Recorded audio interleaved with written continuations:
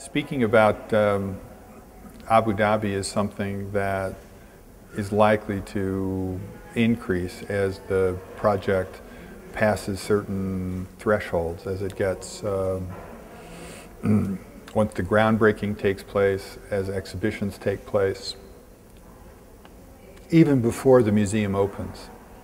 So there is a need to communicate and to try to shape the message.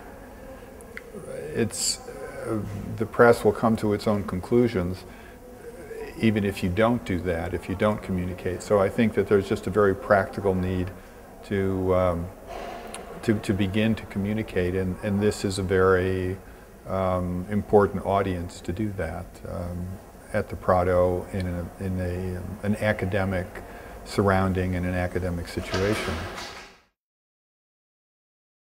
I think that there are conservative elements to most things, and the conservative tendency is also tends to be let's call it a preservationist tendency. I mean, it's both a biological tendency and it's a social need. One has to take care of the artifacts of civilizations, whether they're buildings or other things.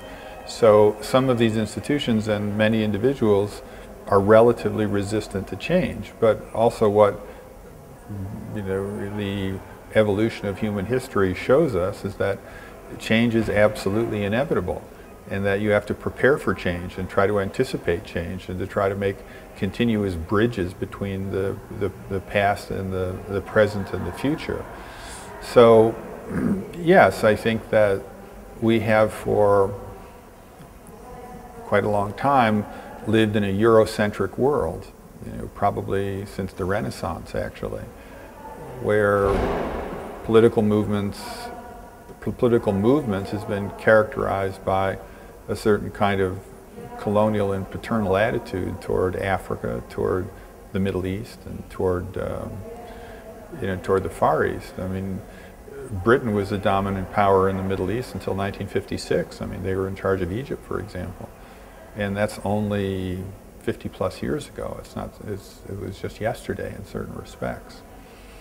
And these nations have identities, they have needs, they have beliefs, and as education becomes more pervasive, these voices become stronger, and they are authentic voices. I mean, they are the inhabitants of a region. They have an historical reason for being there, and they have an historic identity that they are looking to develop and to excavate.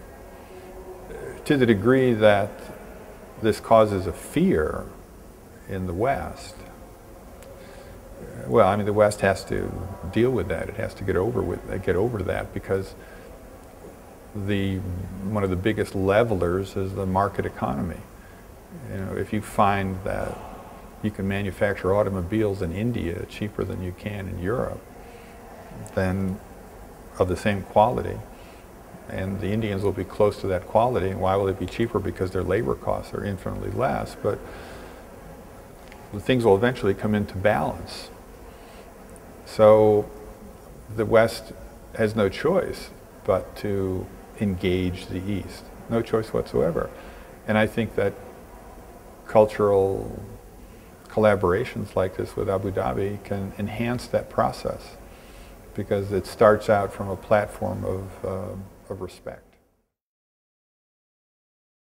Well, I think the potential for influence in the Islamic world is huge, because I believe that there's no doubt, because of financial reasons primarily, that Abu Dhabi has to engage the West, because the West is its biggest customer, and it then generates a lot of wealth, and that wealth then gets invested, and so they have a stake in these kinds of outcomes, or outcomes in the rest of the world. At the same time, they cannot build a wall around their own societies and not let the free flow of ideas take place. Well, what the museum is about will be the free flow of ideas, because that's what art has always been about.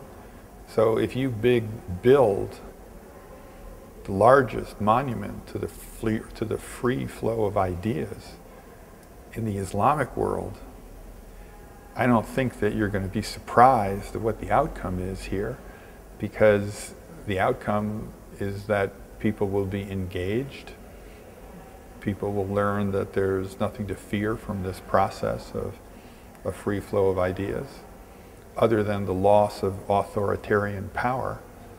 And that authoritarian power is eventually doomed to oblivion anyway.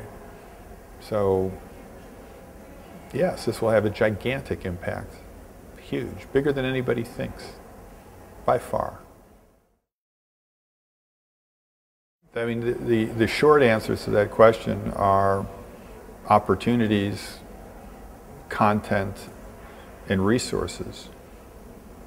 I mean, the presence of the Guggenheim in the Middle East will create for the Guggenheim extraordinary opportunities that it can't imagine.